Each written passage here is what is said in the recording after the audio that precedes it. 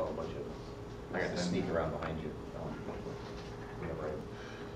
All right, so I guess this is we'll get this started. This is welcome everyone this morning for Matthew Talley's Ph.D. defense. Matthew, I managed to steal Matthew from another professor years ago. He was getting his master's degree with Dr. Igor Bolidov, working on the fluid side of things, and joined the plasma group after he got his master's degree to pursue his PhD in plasmas. Since then, he's been working with Alok and his team over at Tokyo Electron in Austin, developing technologies for embedded ion energy analyzers for commercial etch reactors. So with that, I'm going to thanks to the committee, thanks to all of our guests, and we'll go ahead and get started. Thank you. Oh, one quick question.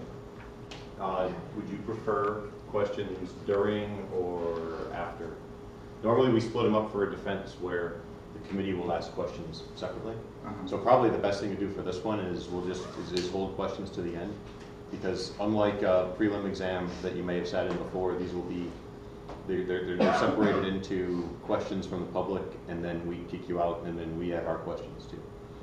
So we'll just we'll keep the questions to the end and let you blast through the presentation. I think it's better that way since the presentation's kind of long. Okay. So, thank you for the introduction, Dr. Shannon. As I said, my name is Matt Talley, and the work I've been doing is with retardant field energy analyzers, which you can see one right up there, and I apologize if you can't see the red at the top, but it's there. And optimizing and designing them for high voltage operation in the electrode of an industrial capacity coupled system. So here's a quick outline of what my talk's going to go over, and the main bullet points are, of course, the introduction and motivation of why this work is important, but as well as going into the simulations I used in designing the RFEA, and then the actual process of installing it inside the electrode of an industrial system and then testing. It involves both single frequency, dual frequency, argon plasmas, as well as in plasmas that have a chemistry more consistent with what's actually used in the process. So why do we need to understand or know about the energy of the ions in a silicon etching process? It can be quite important because, one, for example, we see an ion energy distribution function right here, a probability function. And it's plotted in a 3D plot based on the amount of low frequency current that's being applied to the bottom electrode, or the electrode that you're taking this ion energy measurement at. And this one was done through a plasma circuit model.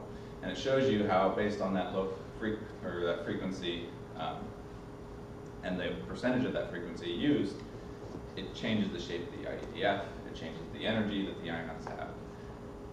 So we know that the ion energy changes based on that, but what does that actually do in our process? And so if you look at a silicon wafer and you're trying to etch a trench like that, you want the trench to be as straight as possible. You want the top to be the same size as the bottom. However, based on that 2% of low frequency power that you're applying, you can actually change the shape, how closely related the top is to the bottom, whether it's the same size or not. And again, that's the same idea, is because the ion energy is changing, the bottom portion of the trench is changing sizes, which is important to know for our actual manufacturing processes of the silicon wafers. So why some of the old bars are much big and some are really very tiny?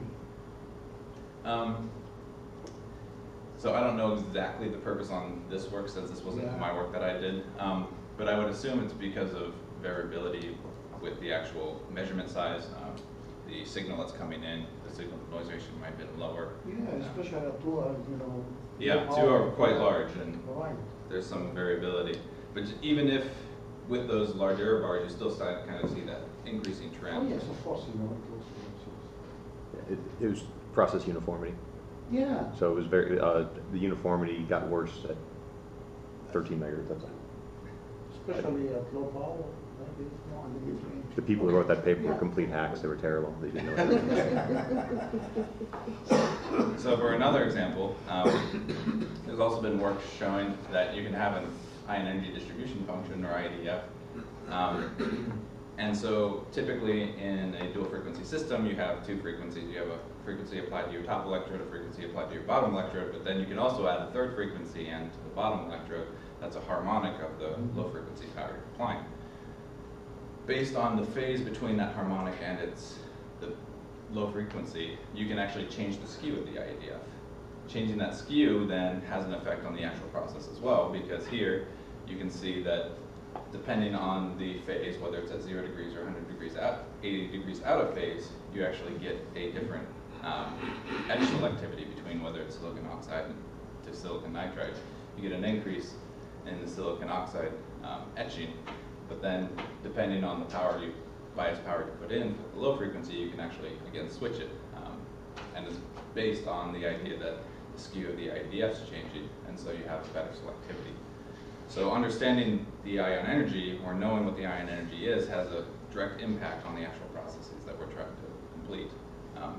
Which, if we can understand how to control that ion energy, we have a better understanding of how to design our systems to get the results we want. So when I started, they've done retarding field energy analyzer measurements in the past. They have commercial systems, they have wafers like these, where it's a actual wafer that you can put on top of your electrode and take multiple RFEA measurements or get multiple IEDFs. However, this isn't really conducive to an industrial system, because one, it might not be very resistant to chemical attack, and two, you can't put it in the machine, because the machine has robots that'll take the silicon wafers, put them in, run your process, pull it out, put another one in, run its process. You can't necessarily do that with this wafer. Also, they've taken some of these RFEAs and they had put them in the electrodes in the past, but these were typically one-off systems. They were a special system designed to just measure the ion energy and weren't really designed to run processes or run for commercial systems. And so the work that I focused on was mainly taking these RFEAs and installing them in an electrode for an industrial system. And in doing that, I also needed to make sure that it could operate at high voltages, because industrial systems and processes are asking for higher and higher voltages to get higher and higher ion energies. So designing a system and making sure it can run in an industrial system as well as a commercial system with possible gas chemistries that these systems or these RFEAs wouldn't see was something I needed to take into account. And then from the work I've been able to do, we've found other areas to look at, such as possibly doing a fast neutral measurement with these devices, which is important for high aspect ratio etching of silicon wafers. There's also work looking at space charge modeling, as well as sheet dynamics over grounded surfaces, which we'll discuss later towards the end of my talk. So this is the current reactor that I used. It started like this. This is a 200 millimeter DRM system from Tokyo Electron. It's one of their older systems, but it was something that, it was an industrial reactor and designed for industrial purposes. And so I took it from this state into the two states here, which we made this mating piece here that's in the center, which is my actual chamber. It's about an 8 centimeter gap. And then from there on top, we put another system from Talley, which was a 200 millimeter SECM system. And the top, we put a 60 megahertz generator attached to the top electrode, and to the bottom electrode, we put a 13 megahertz generator. Also in the system, we set it up so it can flow argon, oxygen, and carbon tetrafluoride, or CF4. As oxygen and CF4 are more consistent with actual process gases that you see in industry. So I've talked about RFEAs, but it's good to explain how they actually work. So if here on the left you have your plasma, you're going to have electrons and ions that stream from your plasma through your sheath. And in the sheath region, there's a drop in, or there's a potential change. So the ions gain energy, while most of the electrons will get sent back to the plasma. However, some of the very high energy electrons will continue past this first grid, which the first grid is set there to basically mimic whatever potential the RFEA is sitting on top of. Because you don't want the RFEA to disturb the sheath or the plasma above it. You want it to be the same, so that the ion energy that's hitting one part of the electrode is the same as what's hitting the actual sensor. So then you can be consistent in knowing that the ion energy you're measuring is the same everywhere, or uniform, trying to get uniformity. Matt, very Yes. good question. Do you have to have a 9 volt, negative, or can you just connect it to ground? For this first grid, or? No, for the, all the way last year, you have a battery negative 9 Yeah. volt. So- You have 9 volt, you need to put 9 volt, or you can just have it zero ground. Well, you could put ground here, but that's going to cause some issues. Mhm. Because one, the potential on your first grid is going to be negative 1,000 volts. Yeah. So if you put that as 0, Mhm. yes, you should be able to measure something from the plasma, because the plasma should be positive, meaning that anything that comes, any ion that comes from the plasma through the detector will reach that collector and be collected. However, because it's a state function, if you're interested in very low energy ions that might have possibly formed in the sheath, Mhm.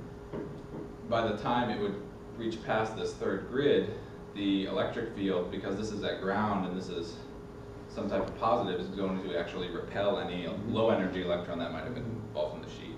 So traditionally this collector must be referenced to this first grid With some negative potential. with some negative Yeah. potential. The way we did it is our third grid, the scan that we were sending, was connected to that fourth grid, but then I put a 9 volt bias so that there's always an electric field pushing any ion that passes from the third grid towards the collector. Okay. So that's a big description about the third grid. The second grid, so as the ions and electrons pass through the first grid, they reach the second grid. The second grid is biased more negative than the first grid to repel any of those electrons that might have made it through the sheath, because we don't want any electrons to enter the RFEA where we're doing our discrimination, because they could possibly shield the ions from the actual electric fields that are being applied by the third grid. So we remove the electrons, and then as I stated, ions will pass in between the second and third grids, and we scan that third grid from some negative potential to some positive potential. And depending on what the potential is, it's possible that low energy ions that come in will be rejected back towards the plasma, while high energy electrons pass through, which gives us, at the fourth, an ion energy measure, or basically an ion current measurement. Based on that current, we know that it is proportional to the integral of the IEDF, so that's how we're able to get our ion energy measurement based on the current voltage curve that we measure, the RFEA. This is a model of the Tell RFEA that I was using, just as a quick background. This is a SolidWorks model made from, or it's a model made in SolidWorks, so this is a computer-generated model. But you can see I've labeled all the different grids: floating, electron rejection, discrimination, and then collector. And I refer to it as a collector grid because we added these holes here in the bottom that are chevron. So you collect every ion that passes through, but it allows for differential pumping. We also have these ports here for differential pumping, and then we have polyamide insulators in between each of the grids to provide electric isolation. And then I also have a couple of lines here, which in upcoming slides you're going to see some simulations that I ran in SolidWorks using EMWorks that look at the electric field and across these lines, dashed lines. And then I also mentioned for some future work that we'll discuss is XPDP1 simulations were done between those two grids. So what was the point of developing the high voltage RFEA? There's actually multiple reasons. The first is, again, supplier and industry is requiring higher and higher voltages. For example, high aspect ratio edge is possibly even looking up to 8 kilovolts or 8 keV ions to come in to try to make these high aspect ratio edges. However, most current probes that you can commercially buy can only operate at maybe up to 2 kilovolts. So you can't measure that high energy, or you're going to damage your probe. So to get to those higher energies, we need to make the grid gap distance bigger, because we don't want any dielectric breakdown between the grids with those higher potentials applied between the grids. However, making the grid gap distance bigger brings in some problems, because making the grid gap distance bigger, you're going to have a higher number of ions and gas particles in between the grids. And depending on Paulson's curve, pressure could build up enough that you could actually strike plasma inside the RFE. So that's why we have those differential pumping ports. If we have a larger grid gap distance, we need to differentially pump it. However, that doesn't necessarily take care of the number of ions that's in there. It's possible that the number of ions builds up so much that it actually distorts your curve or your measurement, because the space charge built up by those ions starts rejecting lower energy ions that should have been able to make it to the collector at that point. So we did some simulations looking at electrostatic as well as XPDP1 to figure out, okay, one, how can we optimize the resolution? Because the pumping ports are going to change the electric field inside the grids. So we need to figure out what that's doing and how to optimize it. And then two, we need to figure out, okay, what is the space charge doing? So we did electrostatic simulations where we varied parameters like the hole diameter, the grid gap distance, and this fill diameter, which is basically, if you had a circle, the whole grid holes actually fill up that whole circle. And the diameter of that circle is what I call the fill diameter. So adjusting those is going to affect our electric field to try, and so we wanted to try to adjust those to make it the most uniform as we can. And then also we used the XPDP1 simulations to look at the space charge and figure out what it does to our IV curve and is it possible to compensate for it. So here we have a plot of the electric field using the electrostatic simulation in SolidWorks, looking at how the electric field changes when you go vertically down through the probe. And so this is just the Y component as well. It's the vertical component of the electric field, which is what the ions are mainly going to see as they pass down. And based on this electric field plot here, this is what we do expect based on the potential cartoon that we saw earlier on how the RFEs work. Is we have constant electric fields between each of the grids, which is what we want. And then there's sharp transitions as you move from one grid to another. So how does that Y component actually compare to the radial components? Because that's not the only electric field component in the actual RFEA. If we have a large radial component, that could send the ions away to the walls of the detector, so you wouldn't actually be able to get a measurement. So using a root of the sum of the squares, which is that equation over there on the left, or your right, I was able to normalize the Y component so that you can compare the Y component to the radial component. And as you can see, for a majority of the case, the Y component is the most important because it basically is, the normalized is equal to 1, meaning it's basically Y over Y. There are a couple of little spots here that dip down, but those are actually due to the sign transitions between the Y electric field, because this is where you're transitioning from one grid to another, and so in that instance, your electric field is changing from negative to positive and vice versa. And so as you go across that 0 point, the radial components quickly are on, I guess, the same magnitude as the Y component, but it's only for a small second. So we looked at vertically through the probe, how does it work horizontally through the probe? And again, we're using the same simulations, looking at the electric field, the vertical electric field, but just across the horizontal portion, like in the bottom right corner there. And we looked at two regions. So we looked at above the polyamide insulator, and we also looked at the hole created in the polyamide insulator just above the grids. And as you can see, we have, in general, a pretty flat field, but at the very edges, you get a sharp transition either up or down, which is interesting because that could affect the actual ion energy as they stream down the probe. You don't want the ions to experience a different electric field at different portions in the probe because that's going to affect your measurement. So we want to try to basically make this as flat as possible. And since it changes from concave up to concave down, we thought changing those geometric parameters could possibly make it so it's completely uniform. Again, though, we want to make sure that the radial component is negligible. And again, so we used the root of the sum of the squares. And based on the ion region, which is about 0.13 over to just before 0.125, it's pretty flat, which is what we expect and what we hoped for. So we know that the radial components aren't really that important in these simulations. So our future work just mainly focuses on this Y component. So as I mentioned, we can change the geometry to affect the electric field. And I mentioned that we are looking at the grid gap distance, the fill diameter, and the hole diameter. And in this instance, this is a plot of the electric field at 2 locations above the third grid, at 0.5 millimeter above the third grid on the left side, and at 0.75 millimeter above the third grid on the right side. And then it's plotting the electric field across. For an ideal electric field, in between this, or above this grid, it should just be the straight line that you see here at the bottom.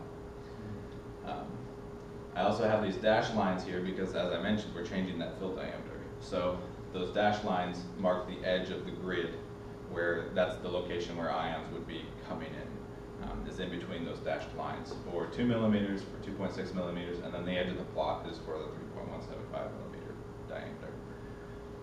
And as you can see, we get some differences here at the 2 locations, as well as radially across the probe.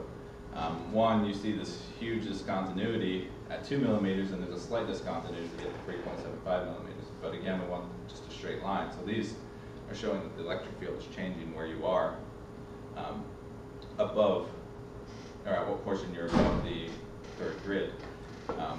And you also see these drastic changes in the shape on the edges, which again we don't want, and what we saw earlier, we just want a straight line. And so in this instance, 2.6 is giving us the best or closest, most uniform electric field above the third grid, as it is straight across the across the 2 portions here, and it's pretty flat across the whole diameter of the field diameter.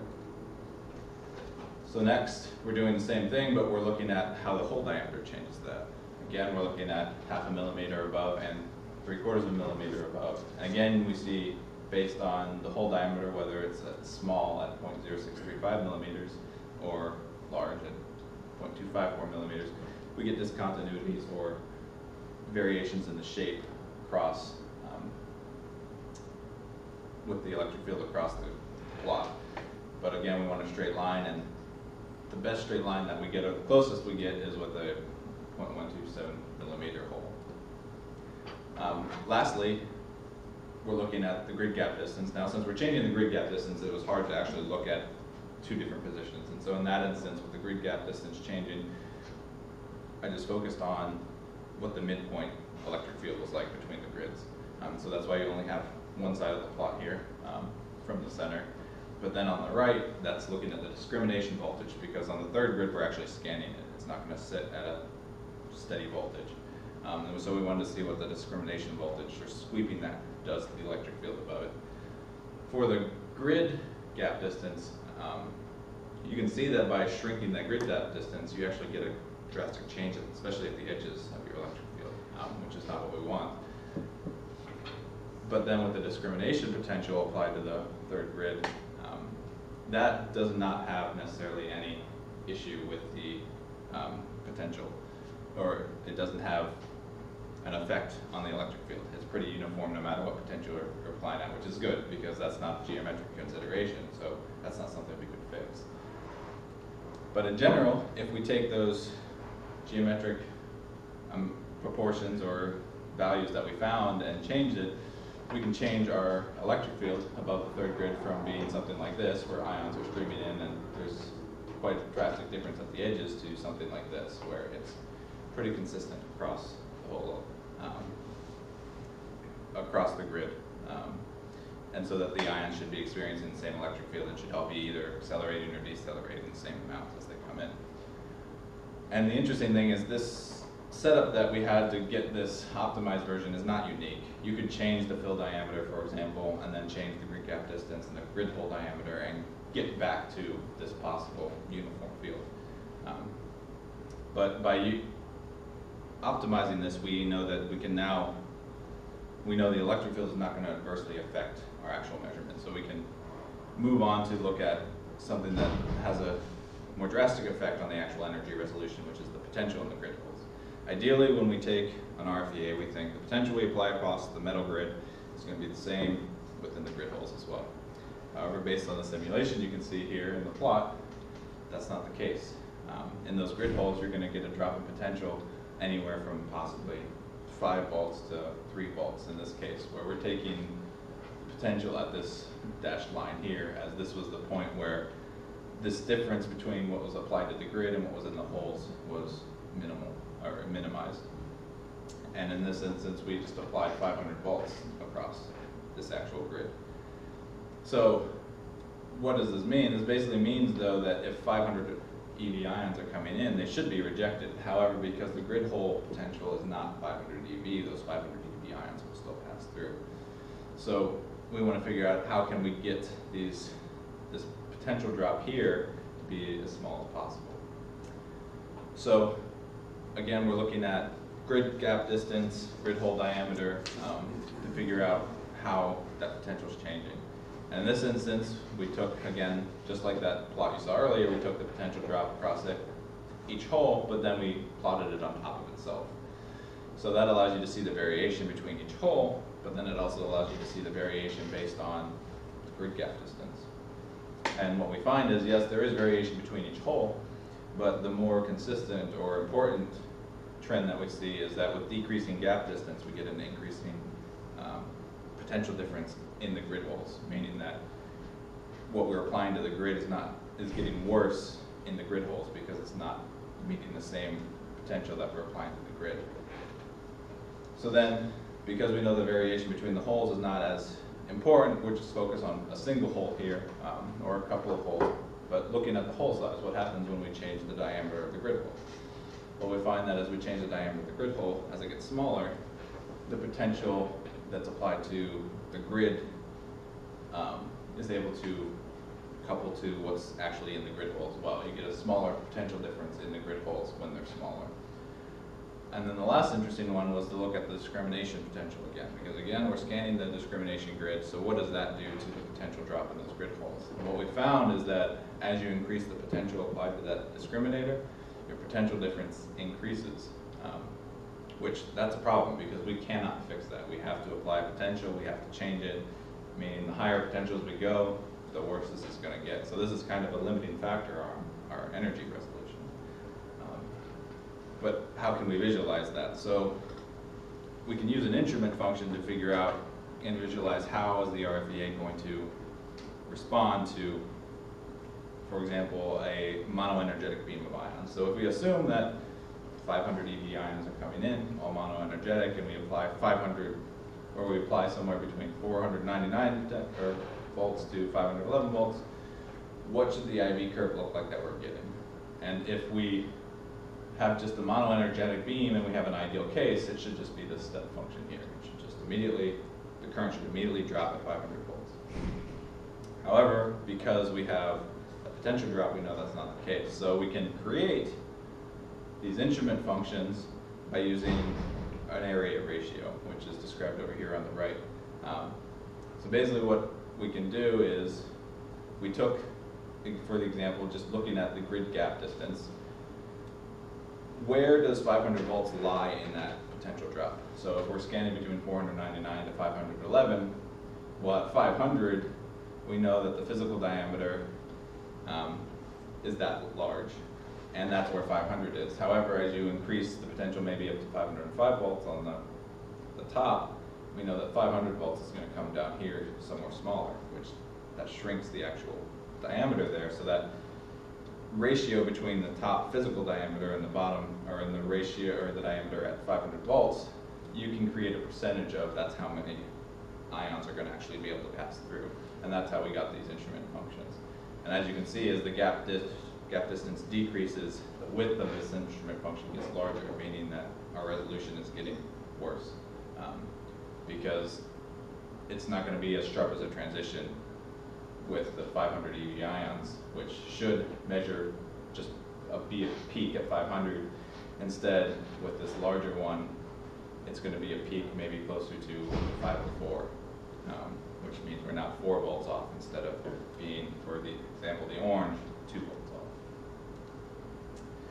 So we know that we want to increase the gap distance and decrease the hole size. Decreasing the hole size is good because it gives us better energy resolution. However, it's also going to restrict the actual current coming in. So that one's kind of a trade-off. With the increased gap distance, that's what we wanted anyways, because we want a high voltage RFEA. But as I mentioned, increasing that gap distance could give us problems with space charge buildup. Because what can happen is, as shown in this example from an XPDP1 simulation, is depending on the number of particles in between the second and third grid, you're going to get a potential profile like that up in the top right. And that potential profile, you see a local maximum potential. And it's possible that that local maximum potential could reject low energy ions before, which should have passed through the discriminator and gotten collected. But what you see here in the bottom right is that they're being rejected back towards the electron rejection grid, which is a problem because now we're not getting an accurate IADF, we're getting something different. So using the XPDP1, we can figure out how does this actually affect our IV curve. But to explain that, we have to figure out, okay, how are we actually going to get our IADF? And as I mentioned, the current that we measure from the RFEA is proportionally related to the integral of the IADF, meaning we have to differentiate our current. However, especially with a measurement that has noise in it, that can be a problem because any small sharp transition caused by the noise is going to be amplified in the differentiation process. So this is a no-probes problem. But we know that using a least squares regularization method is a good solution method for these ill-posed problems. And basically what we do here for the least squares regularization is we use the equation here where F is our IDF, K is a system matrix, which you build by making a model for the current. And in this case, you can use step functions like in the plot above, or you could even make it some type of linear shape where you have the K matrix there where you're going from 1 to 0.5 to 0 instead of going from 1 to 0. So you basically build your K matrix to model your current. But then you also have this regularization parameter here. You have your conditioning matrix D, which in our case we're just going to use a differentiation matrix. And then you have, again, your system matrix and your current. And then the alpha regularization parameter is there to basically be a compromise between how accurate your solution is and smoothing your actual final answer. And you can find a nice balance there using an L-curve optimization. So doing that method, we took multiple IV curves using XPDP1, and we changed the gap distance between the curves. Because if the gap distance was small enough, like a lot of commercial RFEAs that keep their gap distance small enough, they don't have to worry about space charge. And so in the instance here where we have 0.7 millimeter gap, we didn't have any space charge distortion. And that's, you can see the IADF on the right, that the 7 millimeter gap follows the original distribution used in XPDP1, which is just a typical Maxwellian distribution. But as we increase the gap distance from 0.7 to 1 millimeter, we start to see a difference in the IV curve, which then results in a difference in our actual IDF. You can see that the rise of our IDF starts earlier with the distorted curves, as well as it tops the top peak off, meaning we're not getting exactly what we should be. So we're getting some type of space charge distortion. But there's a couple of interesting things to note. Is one, we still have our saturation current, which is good, but then there's this point here where all of a sudden the curves all match up again. It follows the same exact trend, which is interesting to note because that means space charge is really only affecting the low energy ions. So if you're taking a measurement and you don't care about low energy ions, space charge doesn't matter. However, if you want a full spectrum analysis and you want to know about these low energy ions, or you have conditions where you know your plasma is going to give you low energy ions, space charge could definitely be an issue that you have to take into consideration. So what can we do to try and compensate for that? And the answer that we came up with was, let's go back to the original integral that we looked at before. So the original one is typically, you have your current here, you have your charge, your area, and then you take the integral of your IADF from basically the energy applied on your discriminator up to infinity. However, because the discriminator is not our peak potential, we're going to change that to what the actual peak potential is based on space charge. And then doing that, we can look at, okay, let's try to simplify things as much as possible, because we don't know what the IEDF is supposed to look like. We don't know what shape it's supposed to be. So let's try to make a simple shape, which we can make a simple step shape here, IEDF, based on a couple of points from a typical saturation or IV curve. One, we have our saturation current, we have our minimum potential before we get a drop off, and then we have our maximum potential where we're rejecting every ion. So using those, we can basically create this simple step distribution. Using that step distribution, we can then change into a density distribution, which you can see here, where we have, again, our ion saturation current, our area, our charge, our Emin and Emax, or maximum and minimum energies, and then also we have our average energy, so, or the average velocity of the ions. Now, we don't know what that is. However, we can make an assumption and assume that it's the velocity, the average velocity of the ions is the velocity found at the point where you get a potential at half your saturation current, which you can see is the equation on the right. Taking these equations, plugging them into Poisson's equations, we can get a model for what that peak potential should be, which is a very nasty equation. So again, just real fast, up here is our original integral relationship, but then if we want to count for space charge distortion, it actually needs to be changed to this, where we're using this model here to get our peak. Well, where did this model come from? It comes from a figure like this, which will hopefully make things easier to understand. So basically, we know that if it were original RFEA with no space charge distortion, the lower limit of the integral should basically follow this red line, where the bottom axis here is on your potential applied to the discriminator, and then your vertical axis is the lower limit value. However, when we introduce ions in between the grids, we know that there's going to be some initial potential, and that's what these lines on the vertical point represent, is that when VC equals 0, and as the ion flux, or the number of particles in between the grid increases, you're going to get an increase in initial potential. But then we also know from what I mentioned earlier and from the IEDFs is there's a point where it also matches on the red line, or the IEDF starts to follow the traditional path again. So the main point is trying to figure out what path is going on between here and here. Because this is the shape of the IF is going to, or IDF is going to change what the shape of this path is between this initial point and the point that it converges again. Now we can actually, based on that Poisson's model, we can get a value for our intercept potential, and we can get a model or value for that convergence potential, where again they're related to the ion saturation current and that average velocity, and also the minimum and maximum energies.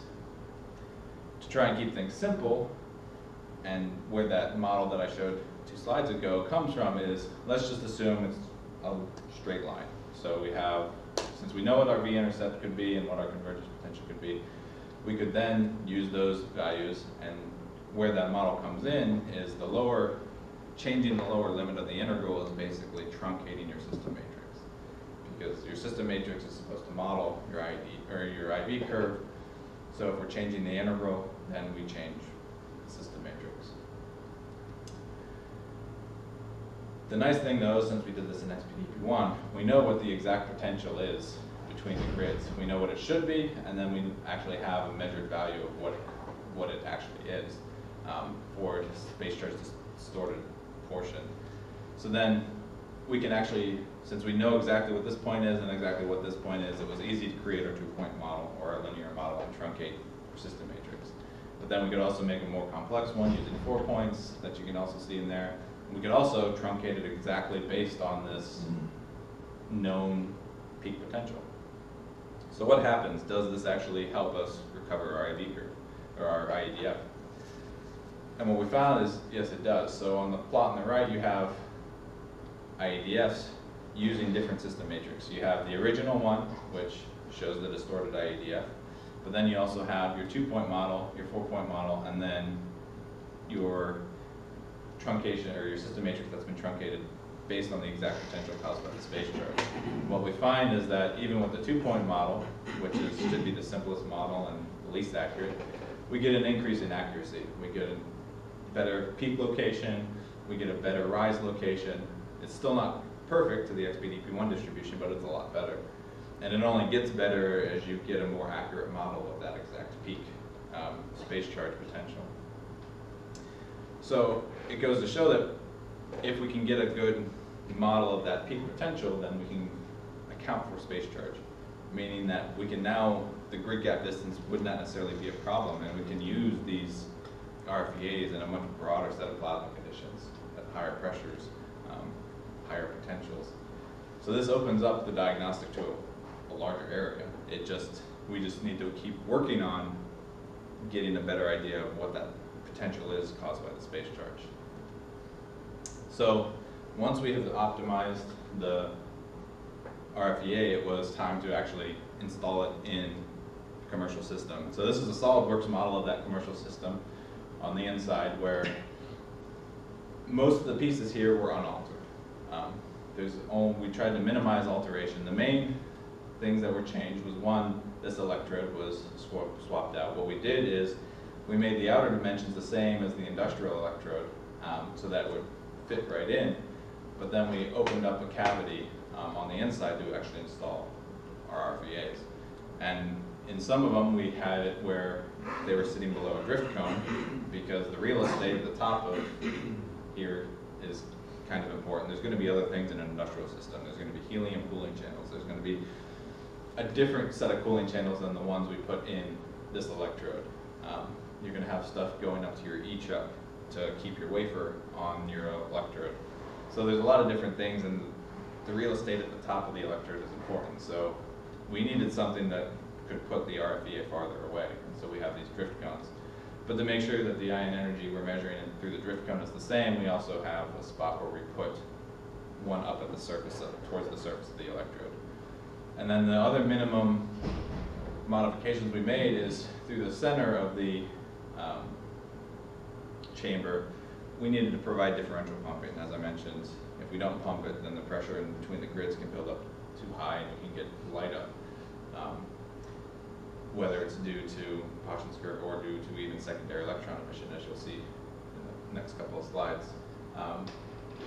And so we have this differential pumping tube that we put through the center, which is typically where the lift pin mechanism to take your so the wafer off would be. But the tube also allowed us to pull our wires out to take our RFEA measurement. So this is an actual picture of what the electrode would look like, or what the electrode looked like. You can see the backside of the top half, where we have our embedded wafer, which that one I labeled as SM, which is the one that's a millimeter below the top surface of the electrode. And then we have two probes here and here, which sit below drift cones, where one's labeled TM, and that one, the first grid is directly connected to the electrode, so that we know that the potential on that first grid is going to be the same as the potential on the electrode.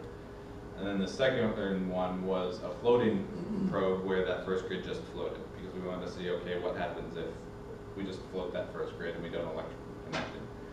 And then here on the right, you can see the lower half of the electrode. You can see the differential pumping hole that we put in, and that's where we pulled our wires out through.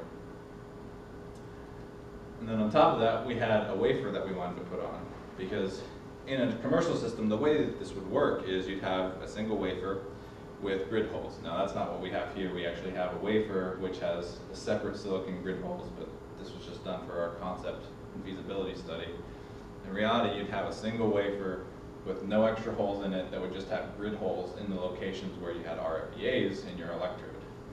And as a single wafer, you could put that in your system and say, you know, in between maybe every 100, every 50, or every 100 wafers that you're running, to just make sure your ion energy measurement is the same. So you put it in, the robot would take it, slip it in, set it down, and then you can take an ion energy measurement after every 100, every 200 wafers you run. And so that, basically that grid allows access to those differential, or not the differential, but to the drift cones, or to that surface mount probe.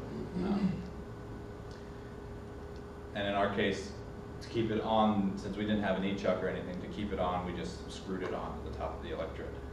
But since we added a drift cone, we need to figure out, okay, pressure is important. We know that the pressure is gonna, depending on the pressure, it has an effect on our measurement or how the operation of the RFEA. So what is changing, but we also know the real estate is important at the top of the electrode. So what is changing the shape of our drift cone do from maybe say this to something like this? So using conductance calculations, I was able to estimate what the pressure would be inside the drift cone, both at the top and the middle portion. And that's what you get over here in the plot on the right, is you have the blue dots, which is the pressure at the top of the drift cone, and you have the red dots, which is the pressure at the middle of the drift cone. I have two other lines plotted on here, where one, if you look at the probe and the distance of the probe, we have a specific pressure limit based on the mean free path of the ions in the probe. You don't want the ion to collide with anything in the probe.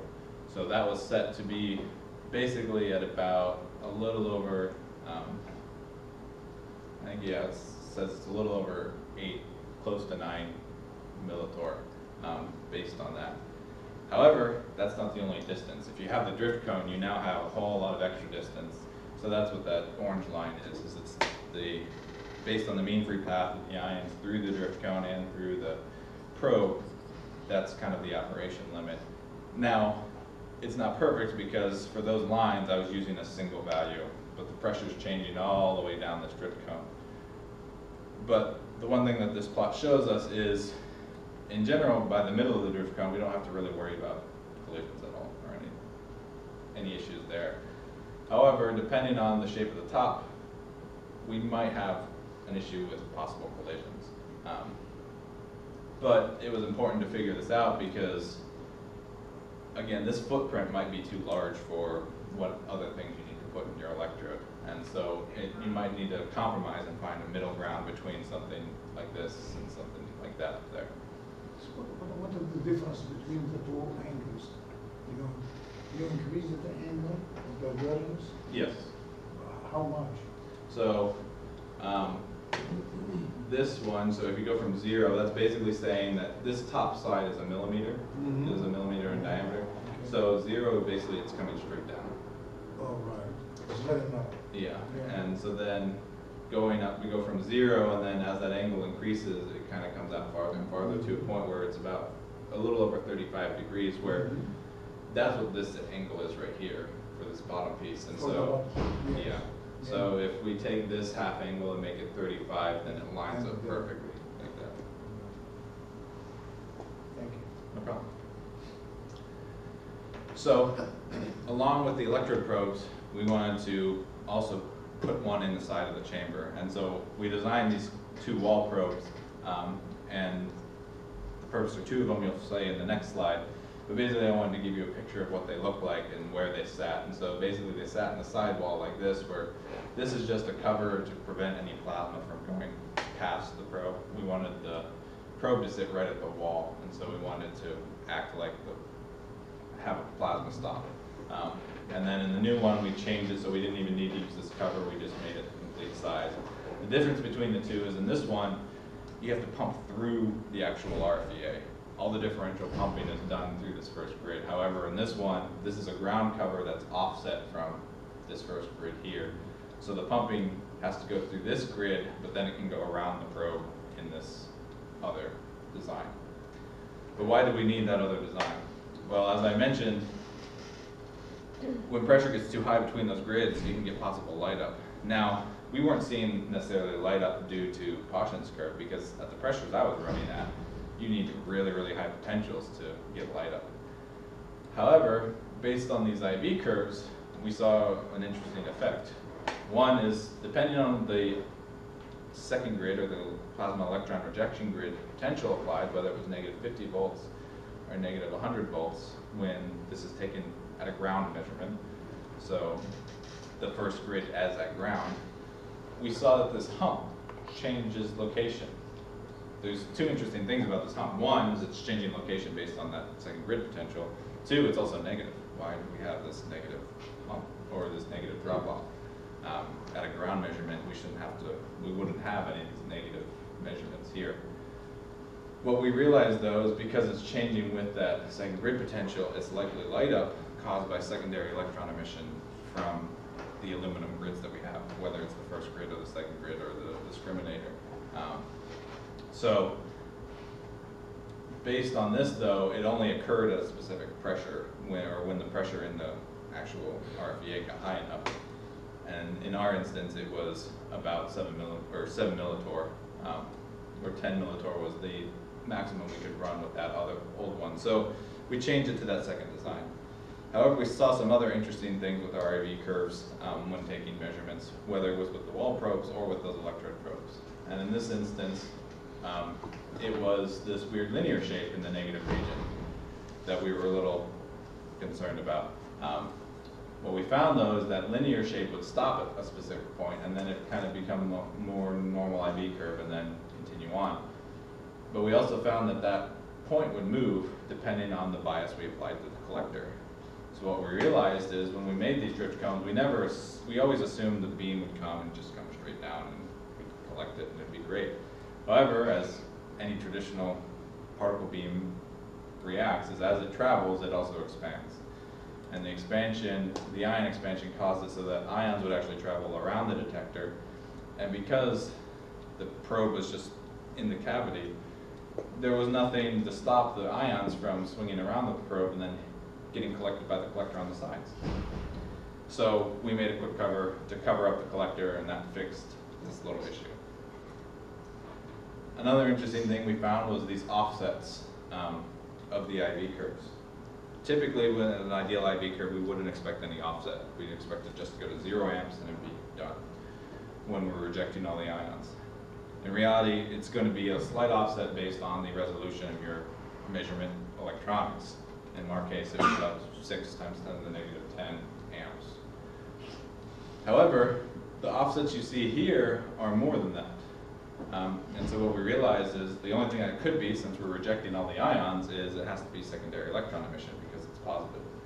Well, what could cause that secondary electron emission? Well, we know that there are neutral particles in the plasma, but the only ones that would be anisotropic would be fast neutrals. So it looks like that there was resonant charge exchange occurring, whether it was in the sheath or the drift cone or possibly even in the probe, so that we were developing these fast neutrals which were causing secondary electron emission, which was causing this offset, and as we increased the power, the offset got worse.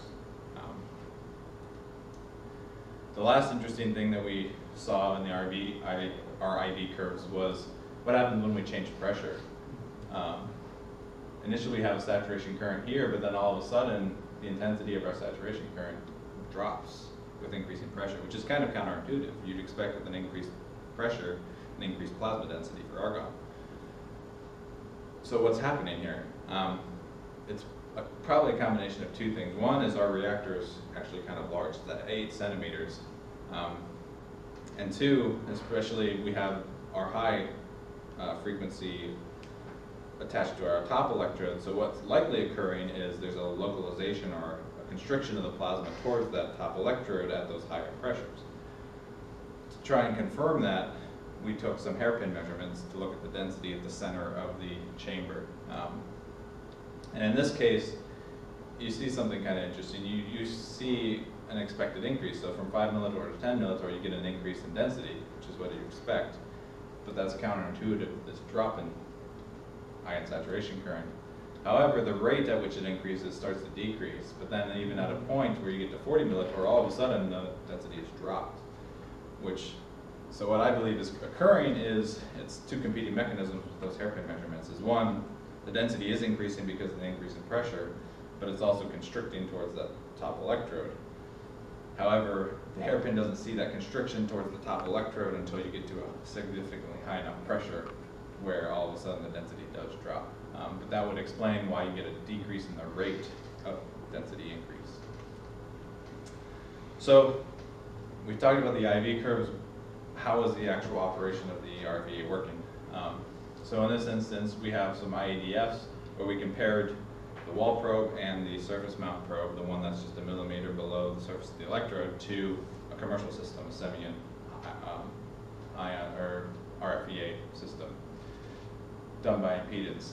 And as you can see, the normalized IEDFs, the shapes in general are pretty consistent, and there is some variability in the peak location, but it's possible that's due to plasma non-uniformity or the location of the actual RFEAs. But in general, they look pretty good and they look consistent, showing that our RFEAs or the Talley RFEAs were working properly. And you can see that there is some slight difference between the shapes, but we also did this hybrid version where we took the electronics of the Simian probe and connected it to the TEL probe. And when you did that, you get quite a different shape in the IEDF as well, especially over here. Just going to show that it's more likely that it's either the electronics or the post-processing software in the impedance probe that's giving it its smoother shape than what we are getting with our base measurement and our electronics.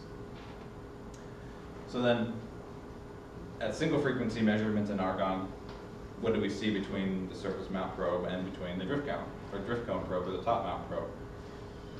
What we see is, in general, we see pretty similar curve, or IEDFs. We get what the expected is, which is an increase in energy with increasing power. We also get an increase in intensity with increasing power, which is also what we expect. The difference between the energies is slightly different between the two probes, but again, that might be due to plasma non-uniformity and probe position. The main difference is in the shape, which, as I mentioned with that drift cone, there's a possibility we could have collisions going on for the ions based on the pressure. And what we see is we see a much wider low energy tail on these top mount IEDFs, which would signify that there's more collisions going on than in this case with the surface mount probe.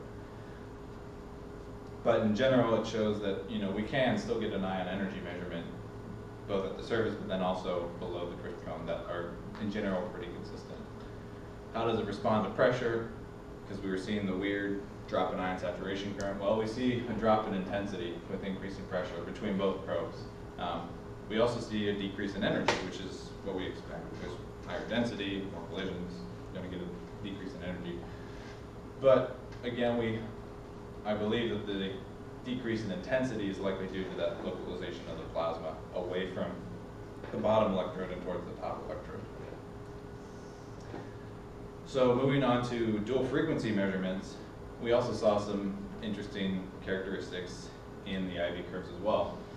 The first was dependent kind of on the actual RF filter we used. We needed an RF filter to take out the RF waveform that we were sending to the electrode, because we don't want that to either harm our electronics or distort the measurement.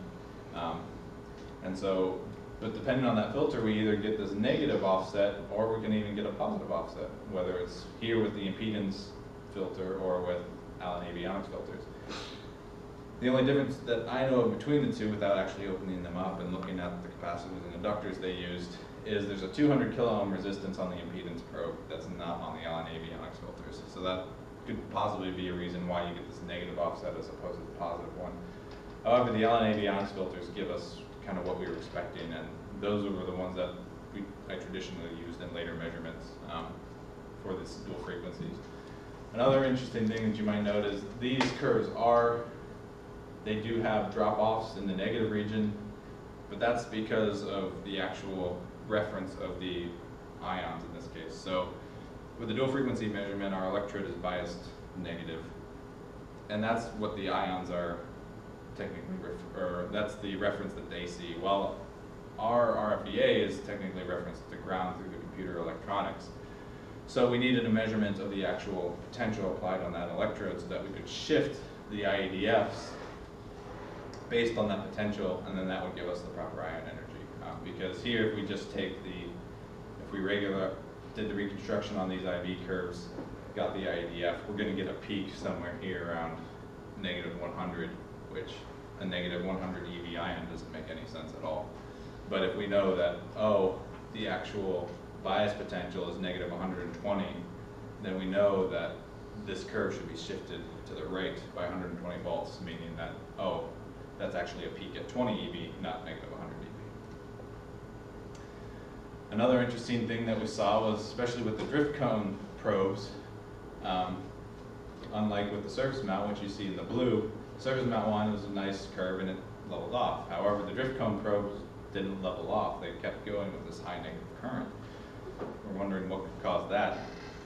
Well, I believe it's the same thing as we had with the issue with the ions is, yes, ions are streaming down the drift cone, but there's also electrons streaming down this drift cone. Electrons can stream down. We covered the collector, so it can't be the collector, even though at this point the collector is very positive because it's tied to the discrimination potential. But that cover should stop any electrons from getting to it. However, what I didn't account for was the openings here at the bottom of the base. These screws are recessed, so it was enough that the ions couldn't come and get collected by these screws that are attached to the collector. However, the increased mobility of the electrons due to their lower mass could make it possible that the ions are just, or the electrons are swinging around the probe and then coming and getting collected by these screws. And that's what would be causing this drastic negative current. But based on these IV curves, how does the actual dual frequency IADF look like? So with our surface mount and to a degree with our top mount, we have the expected saddle shape bimodal peaks. Now I didn't shift the energy of these IADFs based on the VDC because the VDC, the way we were getting the measurement was a little unique in that we were taking a high voltage probe and attaching it to the first grid of each of the probes, because that first grid was supposed to either be connected to the electrode or floating. If it's getting the proper RF waveform, then you can take the mean of that waveform and that should give you what your bias is. And that's what we did with the surface mount. However, what we found is between which probe we were using, whether it was surface mount, top mount, or floating, the average value of that waveform was different depending on which probe.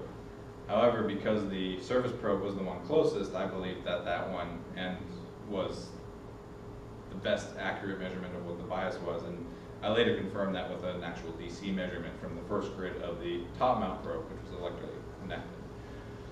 But to determine whether the IADS were fine, not shifting it would make sure that the peak location should line up no matter what, if I didn't shift them.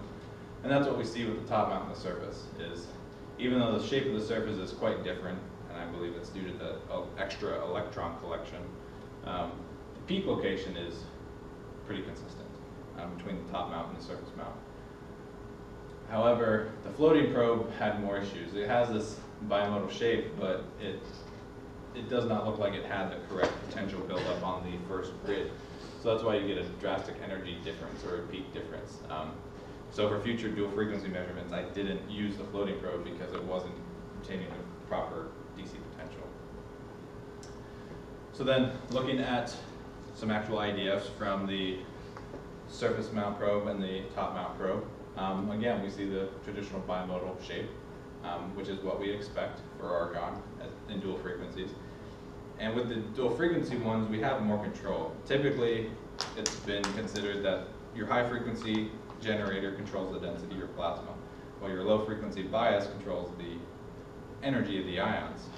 Well, if we hold one of those constants, whether it's the density or the potential applied to the bottom electrode, we can determine what's happening with the sheath thickness. And in this case, where we held the high frequency power constant, the density should roughly remain constant, meaning that if we increase the potential applied to the electrode, which is proportional to the potential, or which is representative of the potential drop across the sheath, we know that if that's increasing but the density is remaining constant, then the sheath thickness must be decreasing, which is what we see in the IADF, because as the sheath thickness decreases, the sheath is oscillating up and down, meaning that depending on how long the ions spend in the sheath is going to depend or cause different shapes. And if it's a small sheath, that means they're going to respond very quickly, pass through the sheath very fast, and basically react to the instantaneous electric fields. So that's why you get this very wide dual peak IADF.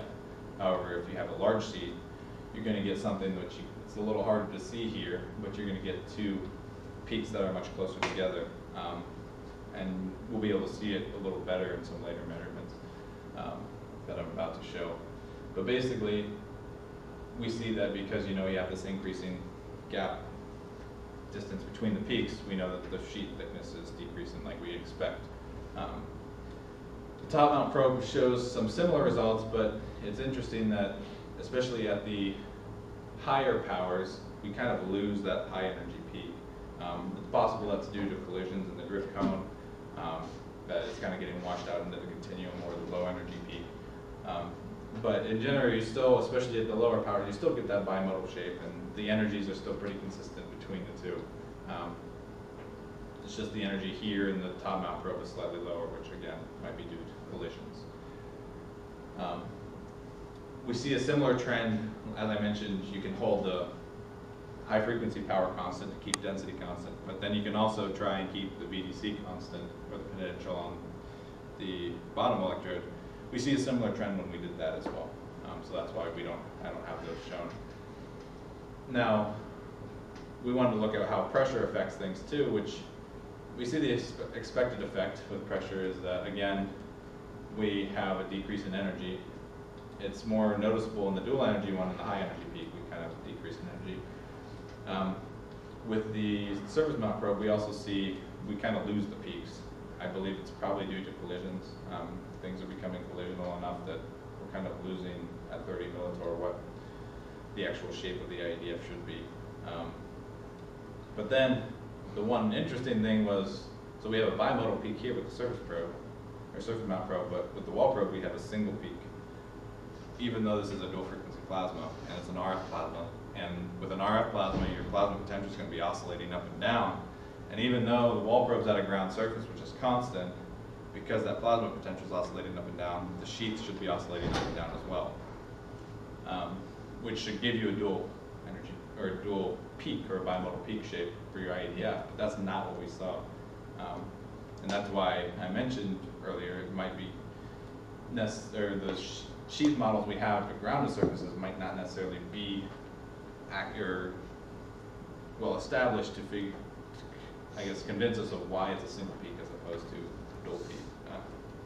dual peak measurement. So, seeing that we had good dual peak measurements or dual frequency measurements with argon, we wanted to see, okay, how do the single and dual peak measurements work with a process gas? So in this instance, we added CF4, and we wanted to compare it to some previous work. And so in this case, we compared it to some simulation work done by Donko and Petrovich, where they looked at CF4 concentration, where they used a 20 millitorr plasma, with 90% argon, 10% CF4, and then they said 60 volts, and they were using 100 megahertz as their main source.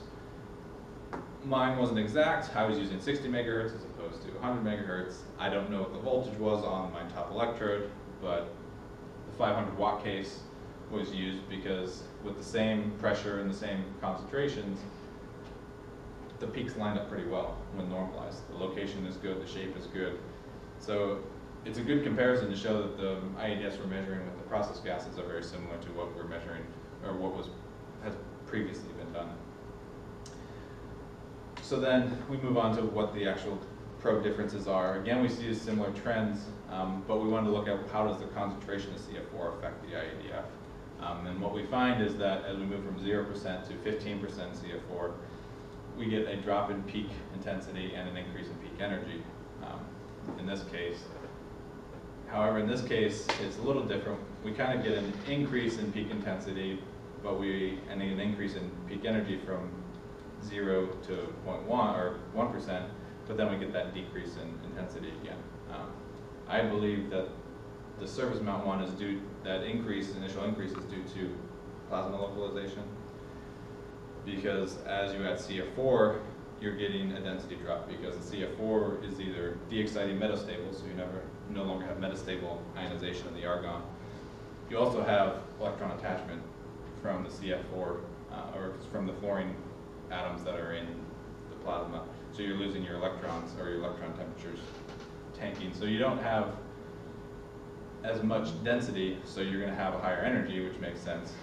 But then that also would explain why you have a lower intensity, except with the localization case, where with the localization, the plasma might have come or expanded farther out due to the loss in density from pure argon to 0.1 or to 1%, But then as you add more CF4, your density continues to drop, and that overtakes the loss or the decrease in localization.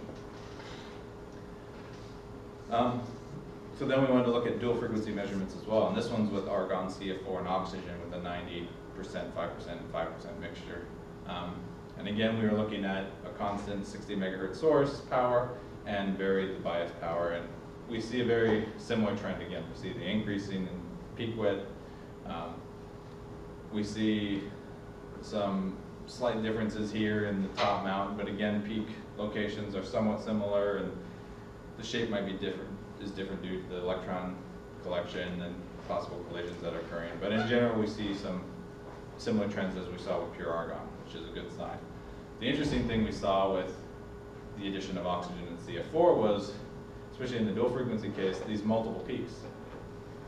That's kind of what we expect, and as I had mentioned, is depending on that sheet thickness, the ions are going to respond differently. If it's small, they're going to respond instantaneously. If it's large, or they spend a long time in the sheet, they're going to respond to the average change in electric field.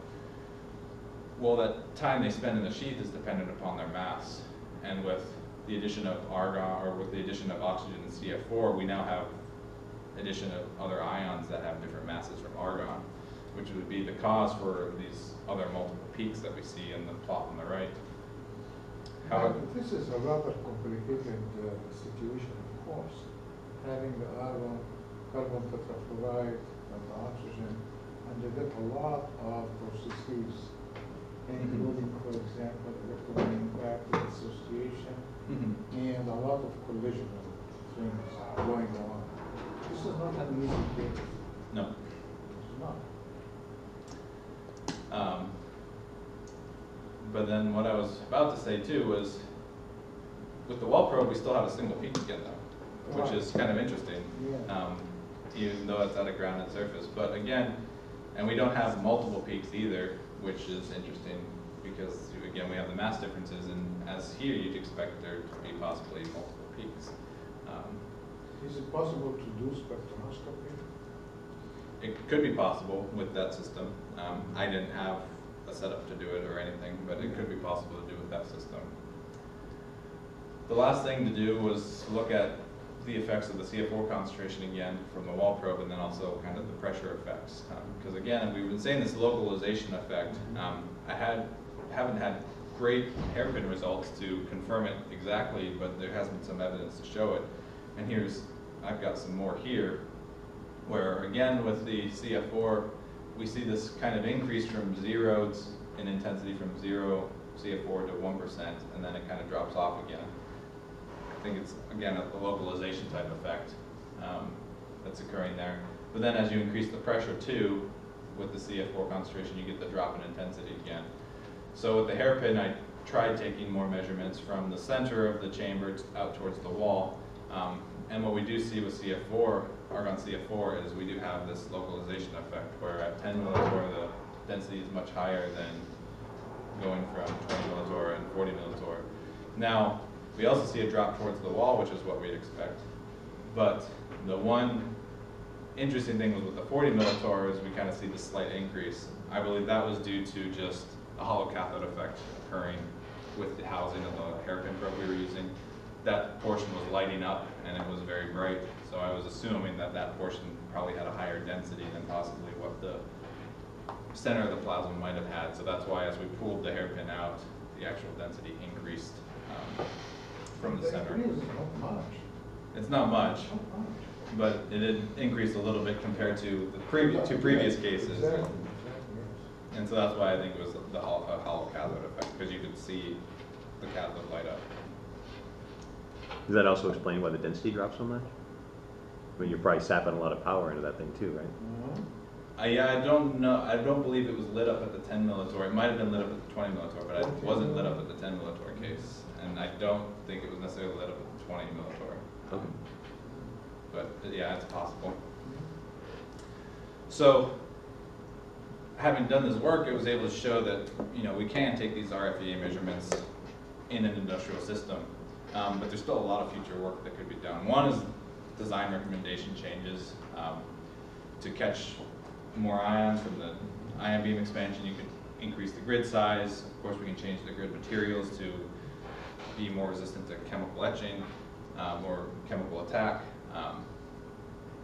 and different things. And then there's a couple of long-term projects, the fast neutral measurement, possibly using RFEAs and that offset, because you could use the secondary electron emission coefficient of the material your collector is made out of, take that offset, subtract the resolution, and then doing a reverse analysis saying, okay, this is the current that's being measured as a fast neutral.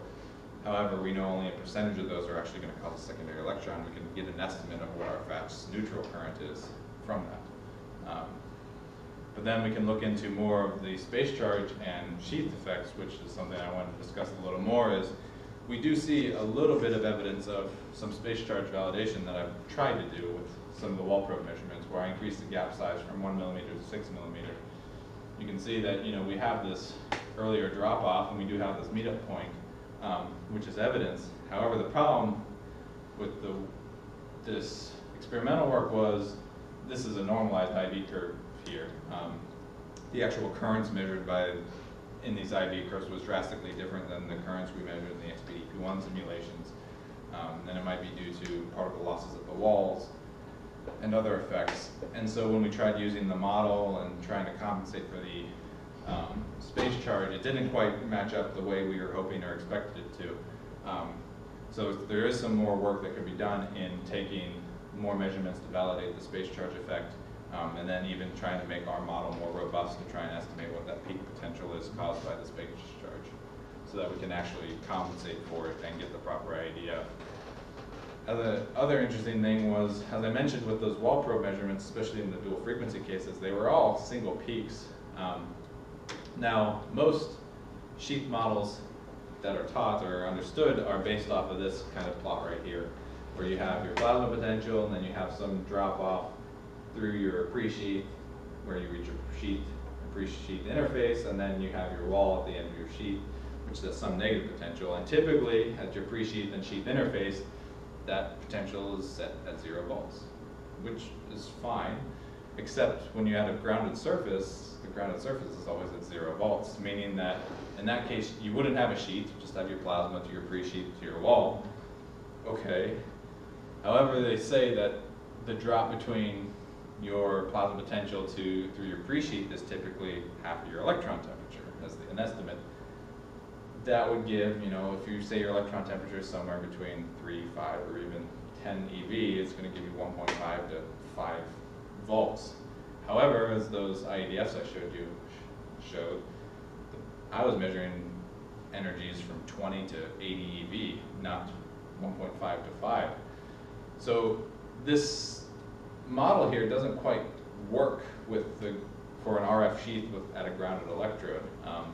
It's possible that maybe we just need to change it so that it's fine if we want to reference everything to the pre-sheath sheath interface, so that's 0, and then the grounded surface is going to be some type of negative potential.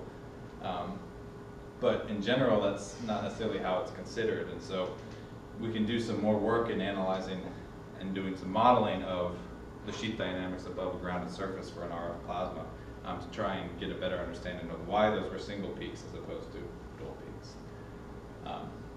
But in conclusion, I can let you read the rest of this because I've gone quite a bit long. The main point was to, again, try to take an RFEA and put it in an industrial system so that we could take measurements under process type conditions. And I believe that we were able to do that and show that we were able to do dual frequency measurements under process gases and get some accurate IEDFs that were reasonable and showed good energy values. And so in the end, I'd like to acknowledge those that have helped me, Dr. Shannon, and as well as Yao, and there's some of their work, Dr. Verbanker, and the help that he gave with XPDP1, Alok, Peter, Joel, Lee, Jing, Barton, Merritt, basically everyone at the Concept and Feasibility Lab at Tokyo Electron in Austin, Texas. Tokyo Electron was also the major support for this work. I thank them. And there's some references, and if there are any questions, I'd be happy to take them. I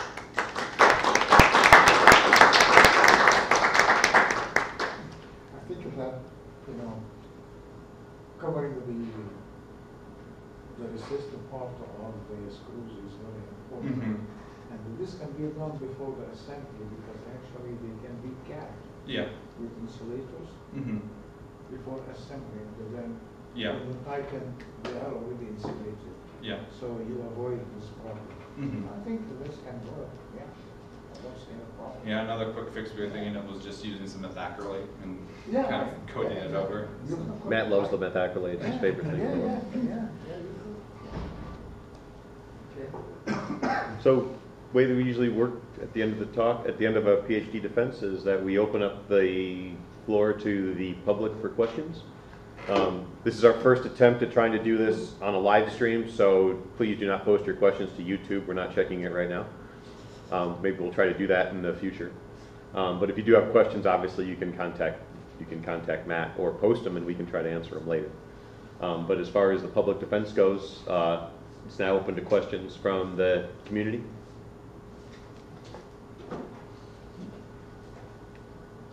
It's okay, you can ask questions. He's not going to come back and nail you on yours. You can ask a question. Anything at all? Abdul came in too late. Questions from the, I guess, to go ahead and move it forward, the questions from the committee. I mean, there's two sets of questions the committee will ask. We can ask questions with everyone here, and then there'll be a subset of questions we'll probably ask you whenever we ask everyone to go hang out and take the donuts with them. But is there any questions that the committee would like to ask before we hand all the donuts over to our guests? I have one question, man. You might have covered this, but is it possible to use this thing like fusion application, super high energy? You could. The idea was we were trying to design it for higher voltage operation. So, and I did find some papers that have used RFEAs and tokamaks. The designs are quite different. They have to do a lot of more considerations on their material design, and because again, you're using such high energies that the plasma hits it and it's just going to kind of sputter things away. But they were able to show in those papers that I can pass them along to you if you're interested, to be able to take some ion energy measurements of the scrape-off layer on the edges of the tokamak plasmas. Well, even the electron temperature and gas temperature and stuff are high enough. Yeah. Melt things.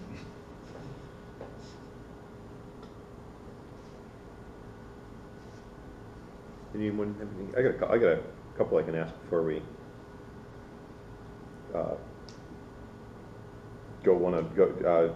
just have the committee. You mentioned when you were talking about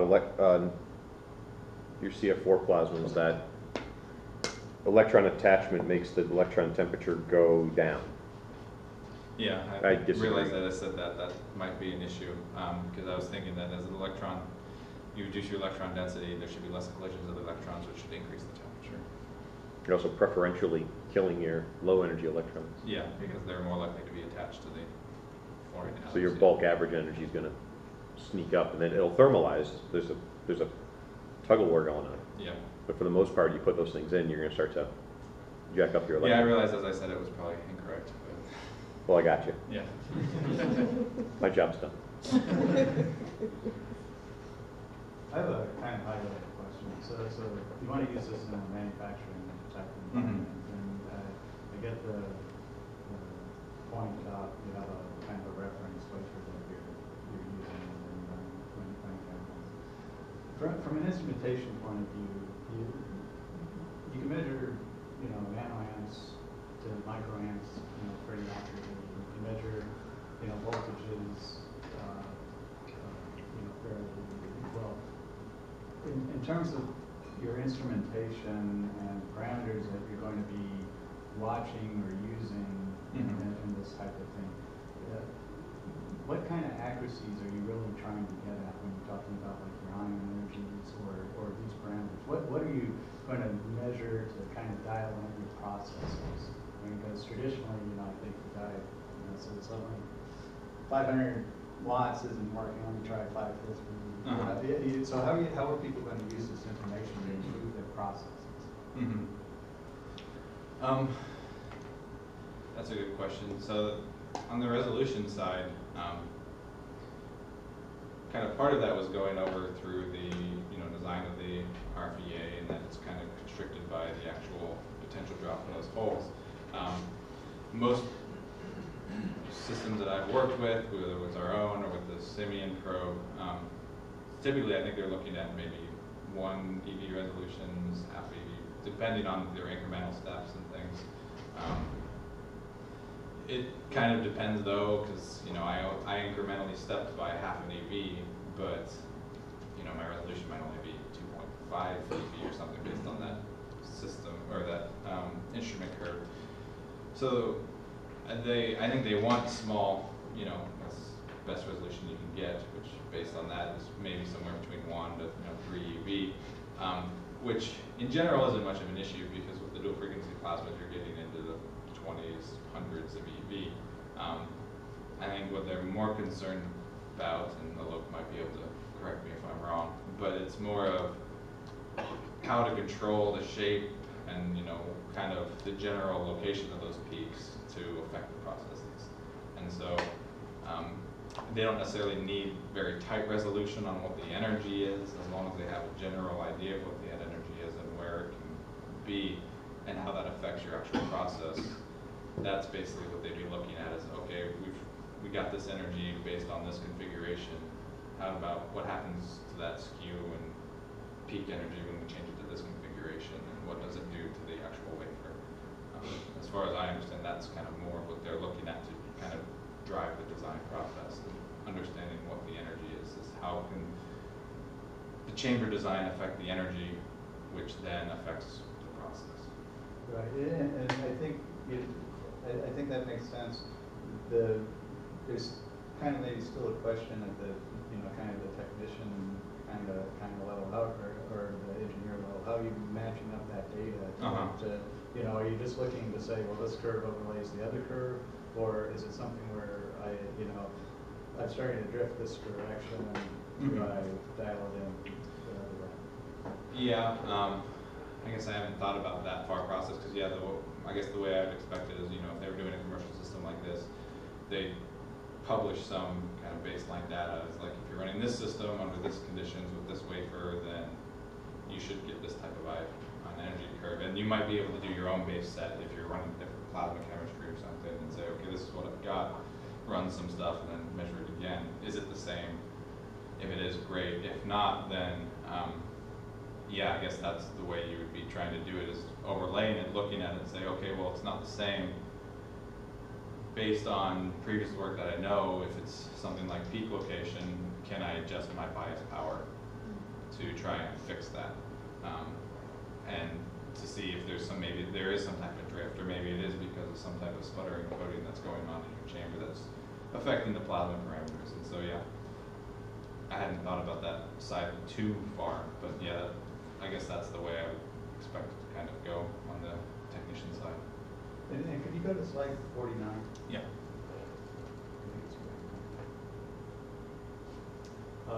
So this one you're comparing against theory, and then I think your data is the red and the green curve. Yes. So is there any physics in that kind of strange stuff that's happening with the red curve, so this is kind of you're measuring. You've got a lot going on, and the whole it's complicated plasma system and all that. So the green curve looks so nice, and then the red curve, you've got these, strange, funny kind of bumps. Yeah. So what's going on? I don't necessarily believe that's necessarily any physics. I believe it might be some noise in the measurement that's just come through the regularization method. Because again, that regularization method is going to kind of try and balance smoothing with accuracy of your actual solution. Because I've done some work too where it's been curved like this, and based on that smoothing parameter I've chosen, it's actually changed it so that the high energy side peak kind of flares out farther. So careful using the word accuracy. What? Careful using the word accuracy.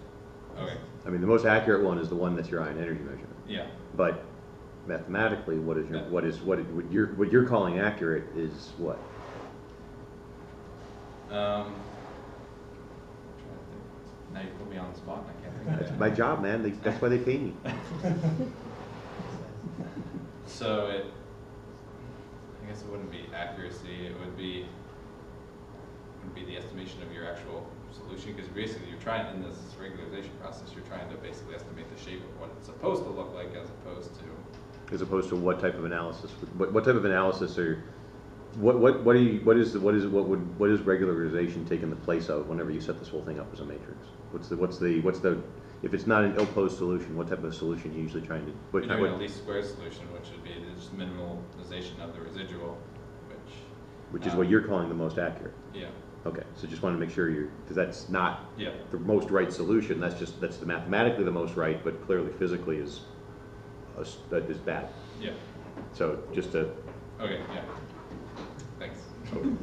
Yeah, and so if you look at like, see if I understand this, if you maybe took a look at your current measurements, maybe you have wiggles in your current measurement, and you might have in the red curve but not in the green curve, and then that's kind of propagating. Yeah.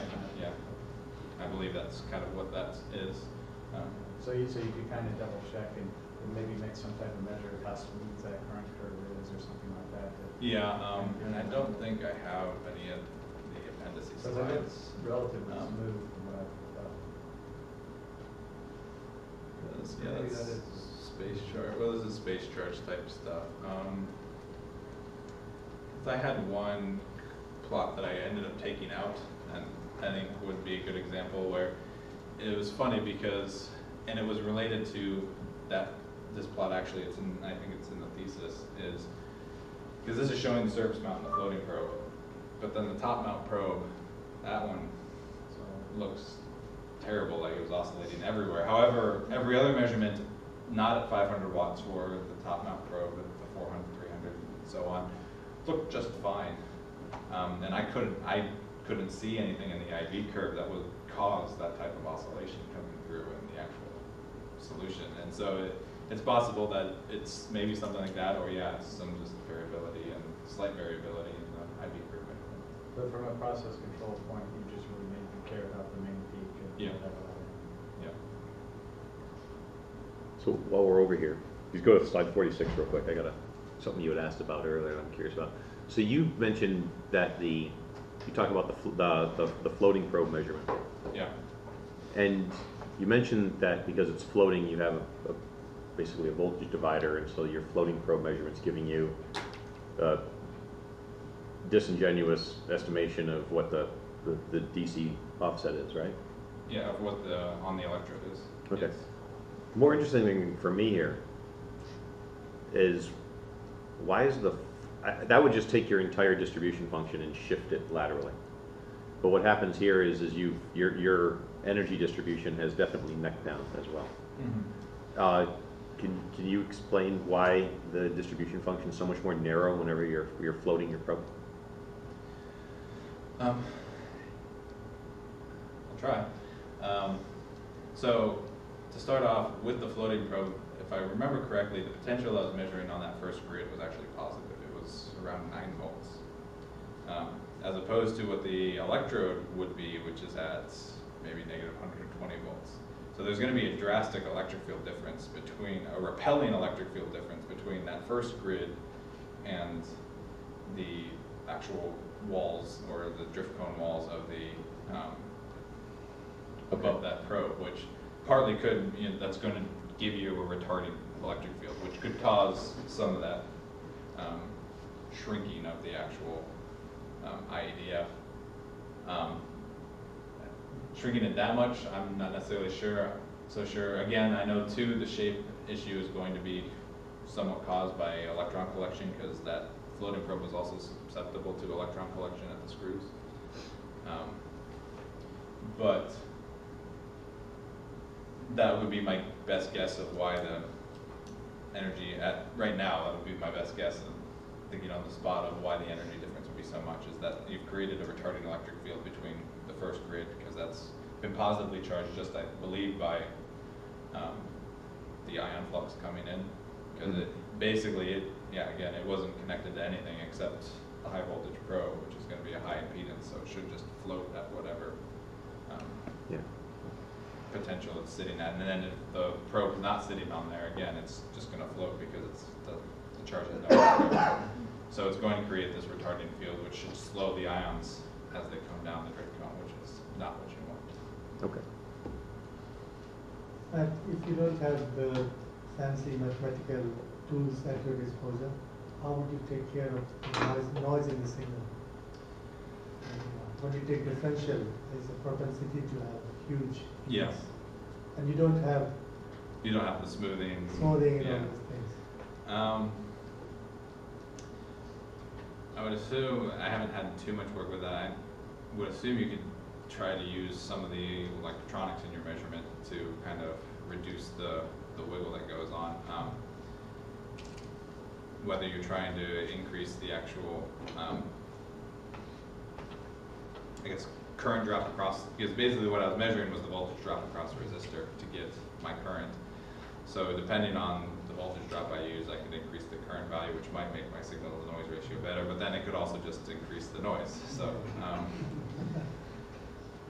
it's possibly that could work. I don't know if I have a good answer for you now because I've always had the nice tools, and so you could. Now you have a long time ago. Yeah, a long time ago they haven't, and so I'm sure my grandfather could easily answer that. They used to use phase sensitive detection, like lock-in amplifier or Mm-hmm. chopper, block, not block, block. Mm-hmm. Another question on this slide is, how about the RF field penetration in the detector? Is your RF and your DCs? Yeah. So for these dual frequency measurements, you do want the detector to float at the RF. So you want to make sure you have good, or at least a good potential rise. Now I'm not necessarily so sure how important that is after the drift cone, because in the drift cone, the idea is, your ions are drifting down. But as I saw with the measurements on the first grid of the top mount probe, that VDC oscillation wasn't as high as the oscillation or the RF oscillation on that grid was not as high as the oscillation on the surface mount grid, which was closer to the actual surface. Because the RF is just going to float around the outside of the electrode. So the penetration to the inside of the electrode is going to be more difficult, and that's why I believe the oscillation on the top mount one wasn't as high. However, at that point, as long as the whole detector between the grids are oscillating correctly, it shouldn't necessarily matter, just as long as the oscillation is the same across the whole detector, because the ions are mainly just going to be retarded by the DC fields. And so as long as the second grid and the first grid are rising at the same rate and at the same time, then that's perfect.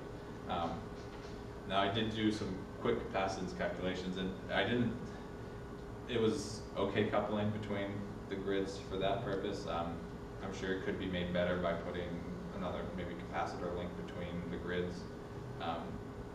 You do want to float with the cathode. Yeah, you want. But not with the top. 60. You don't want. Yeah, you don't want the 60. The 60 doesn't penetrate. It does a tiny bit, but it doesn't penetrate very much. For example, with those single frequency measurements, when I grounded that bottom electrode, you would see a little bit of 60 come through on the lines that would affect the potential applied, or basically the way I see it was the amplifier I used to set the potential on my second and third grids, it sits at a specific offset when you turn it on, or 1.5 volts, 5 volts. However, when you turn the 60 on, you'd see that kind of jump, which that's where I'd see the 60. So I put filters on there to take that out from reaching those electronics, but it didn't seem to have an effect on the measurement at all. And so, Does that have to be an 8 centimeter gap in this reactor? And if the reactor is like 3 centimeter, you apply 20 kilowatt or something, will that change? I would assume it would, based on the proximity. It should penetrate more, but then again, depending on what your high frequency is, if it's high enough, your ions won't be able to react to the oscillation anyways. And so, because that same oscillation is going to be there in the sheath as with the low frequency oscillation as well. And so again, as long as kind of everything is rising and falling at the same rate, it shouldn't affect the measurement too much, from what I understand. For your future work, you discussed that the electronics should be reconfigured for a higher voltage operation. What is the limiting factor right now? Why can't you measure higher voltages now? So what I found was, actually it probably comes back to, I don't know if I can get to it. It comes back to the way I referenced my collector and my discriminator together. If I can get back to that really early slide where I kind of had the potential diagram. There it is. So as I had mentioned, we were trying to reduce the amount of secondary electron emission that would occur, which it works for ions when the discrimination grid is close to the ion energy, then the ion will pass through the discriminator. But then you don't want the collector to be so negatively biased, because I don't have a secondary electron rejection grid. You don't want it to be so negatively biased that the amount of acceleration the ion gets after passing through the discriminator and reaching the collector that it causes secondary electron emission, because that's going to affect your IV curve. So the idea was, okay, let's tie the collector to the third grid, which then we just put the 9-volt offset, and so then they should only gain 10 volts as they pass the collector, which is great. However, so the way the electronics lined up is, I don't see a marker, that's okay, is so that I had 2 DMMs, or digital multimeters, that were measuring, one, the voltage output from the amplifier of the discriminator, which in that instance, you have a high voltage line and a low voltage line. The high voltage line can sit up to a kilovolt above ground. The low voltage line can sit up to 500 volts above ground. For that, it was fine because I was taking the high voltage output of the amplifier, sending it into the high voltage line, and then I was taking the ground signal of that same thing and putting it into the low voltage line, so that was fine. The problem arose when I was taking the measurements across the resistor on the 4th grid, because the resistor, there's going to be a potential drop. So the high part of the potential is going into my high voltage line on the DMM. And then the low potential for the potential drop is going into the low voltage. And as I mentioned, that low voltage line can only sit up to 500 volts above computer ground. So if I scan effectively, taking into account what the VDC is, because the VDC changes where I start my scan at and where I finish it at. I could only scan between about -500 to 500 volts, because if I go much above that, the computer's going to throw up an error because that low voltage line is too high above ground. So that's what I wish I could have drawn it, but that's what the main issue was, is basically because the potential drop across that resistor is at a high potential all the time. Mm-hmm. If you use, instead of a resistor, voltage divider, would that work? Possibly. So the way I was thinking about it was more of, in the future work, is remove that connection from the 3rd grid, mm-hmm. and actually, because I was also considering, put in a plasma or secondary electron rejection grid. Because if you put in that secondary electron rejection grid, then you can basically set that collector to whatever you want and mm-hmm. not have to worry about it. In that instance, you don't have to tie it to the 3rd grid, and so that was what my solution would be for the quick and easy, is possibly disconnect those. And in some instances, I could already run some of these probes like that. For example, that new wall probe where the 1st grid was separated from the ground cover.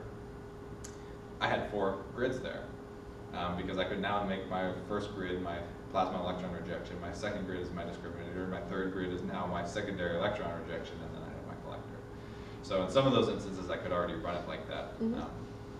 And that would have, but at the wall probe, it wouldn't have been beneficial. What I should have tried to do, I just didn't have the time, was use it with the floating probe, because I could have done the same thing with the floating probe. And then I would have been able to run to much higher potentials with that probe than I was able to run with the other ones where they're coupled like this. May I ask another design question? It is an engineering department. So you used Polyamide. polyamide as dielectric. Have you, during your modeling, have you considered dielectrics with different permittivity? So I saw you mentioned in your thesis that peak would be an alternative. Did you model how the electric field would change if you use a different permittivity? No, I didn't have or think about it at that time when I was doing those, because I was mainly focused on the actual modification of the metal grids. And typically the Vespel or the polyamide, it allows me to run up to 5K with that thickness. So it was definitely good enough to get me to high voltage operation. So I hadn't considered it. But yeah, that would be definitely something you could check later, because you could get a different material with a different permittivity, and you might be able to keep it thinner and still run to those higher potentials. Yeah. Have you considered the electric loss factor in your simulations? I'm not sure. I'm trying to remember if that actually had an option in there in the actual code or not, and I can't remember. I feel like I saw something, but I can't remember if it was on or off. So I would, to be safe, say I didn't. Okay. But I would have to go back and try and figure it out to see. I think peak might be a very interesting alternative because it has a very low dielectric loss factor, so it might reduce these edge effects with the electric field, but something for future work as well. Something to consider. How about the heat rise? Your collector can heat up. Yes. Is that a factor? It can be. In some of the instances, especially most of my powers, I was only running the 600, 700 watts, and that's because of that heating effect. Is if I started going to powers higher than that, the collector was having a hard time cooling down, and you'd see basically this resistive current curve that I believe was due to heating. So that is an issue. Typically, though, with cooling the electrode and things, it should keep things cool enough. But yeah, heating can be an issue, and so that might be something you'd have to consider in future work. But your probe is in the cathode, so it will be cooled automatically. Yeah. We don't have that problem in real world. Yeah. Do you think you'd have seen that second peak on the floating probe if you were able to bias it higher? If it was, like he said, if it was all just kind of going to be shifted off to the side, the area where you were able to stop biasing it, it would have been just after that you would have seen a second peak if it would be there, if it was just those other peaks, or if those other two curves shifted off to the side. Does that make sense? Not quite. So yeah, if I understand you correctly, you're thinking that the two peaks that I saw were technically just a single peak. That From the left side, yeah. Yeah. So it could just be the entire thing shifted off to the side, and because you had to cut it off at whatever bias you did, it just cut off at the second peak and it would have shown up. It's a possibility it could have. I would be a little skeptical of that based on just the way the other curves responded and the way the IV curve shape looked. Because by the time, it would have had to be drastically different, and it would have been really on the negative end of that curve, because the floating probe was susceptible to that electron collection, and so it would have been really in the negative side too, which,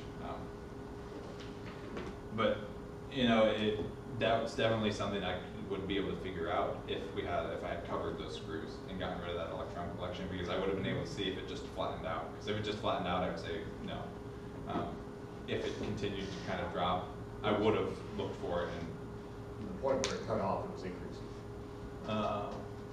Page or slide 46. Yeah.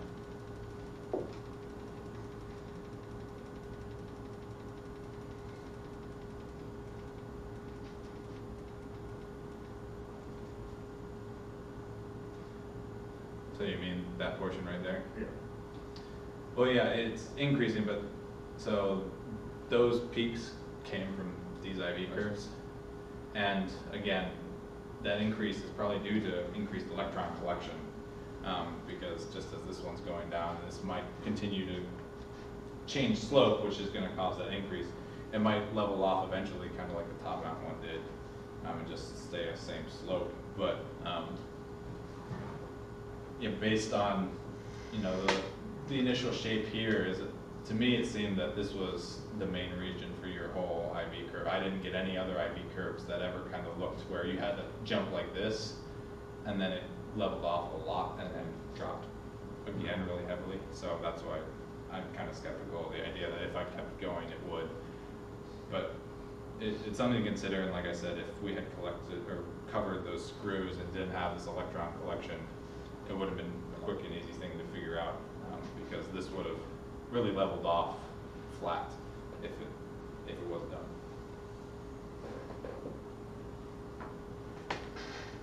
Any more questions? Okay, at this time, if you're not sitting in the first two rows, I invite you to take the donuts outside, have a snack, have some cider, hang out for a bit. Committee members, if you need a quick couple-minute break before we continue on, I invite you to do so, and then we'll have the closed door right after.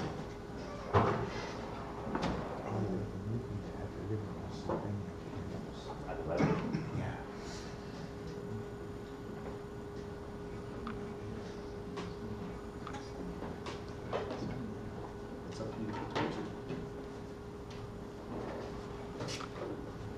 Stop the lights.